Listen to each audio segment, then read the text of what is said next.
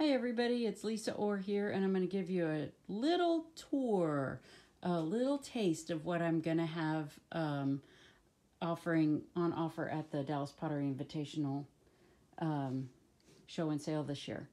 Okay, let's see. Let's start here with some really typical plates. Okay, I call this a luncheon plate. Because it's kind of what I like to have for everything. It's my all-purpose plate. I like a lot of salad in my life, so I have salad in there. It fits that. And then you can put some meat or a patty or some, I don't know, stir-fried tofu or something on that. And the salad doesn't fall off, so I kind of like that. So, or pasta. Be great for pasta.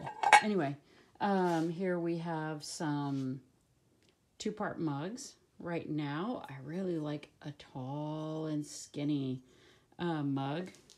Here's my bike light, and I'm going to show you what it does.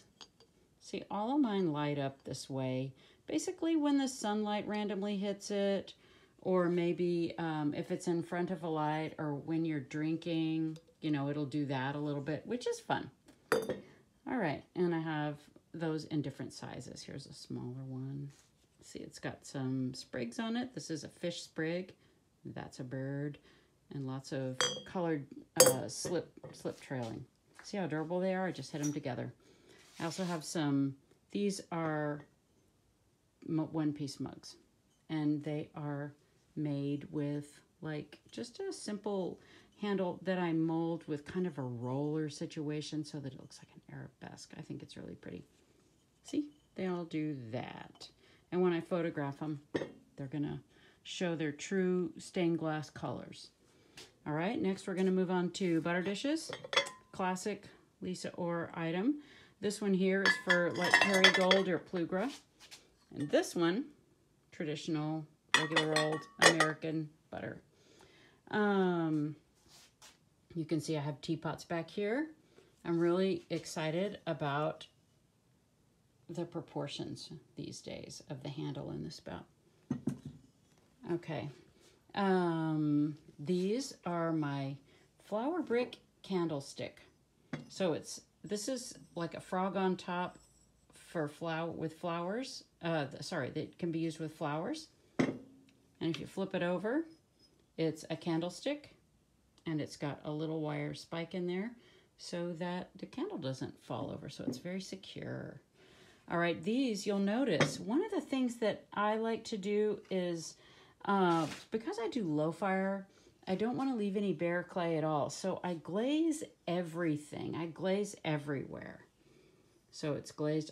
I bet you're wondering, if you know something about ceramics, how does she do that? How does she glaze everywhere? She uses these.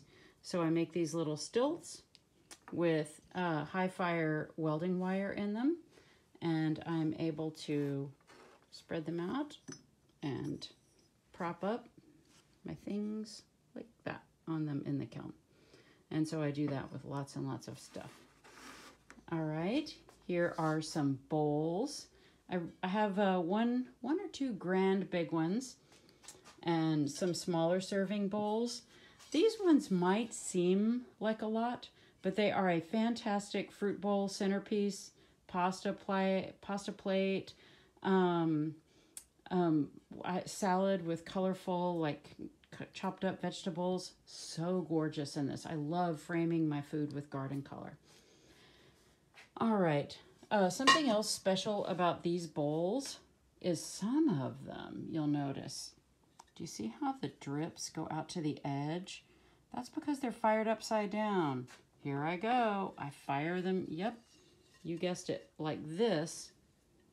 In the kiln, and I have the little double rabbit ear stilts to hold those up. Anyway, so that's a bowl. I have some wonderful pitchers. They're not full already. Great for using as a vase or serving your favorite beverage. And a couple specialty items here. So right here, I'm going to turn this way a little bit so it doesn't have, you don't have to look at masking tape codes. Right here, this is for incense, and it's got 2 little holes, and it's got a landscape on top like, that looks like little mountains, and there's some birds, and then the smoke comes out and makes little clouds that whisper around. Anyway, so this is my landscape incense pot based on a Chinese one. And now the serving masterpieces. So this is one of my classic vase cake plate things. Let me get this mug out of the way. You can see unglazed. This is before over here, and this is after. What a difference, right? Anyway, so here we have a vase cake plate. And so the vase is like a torch, and you would put flowers in it, same as the flower brick candlestick.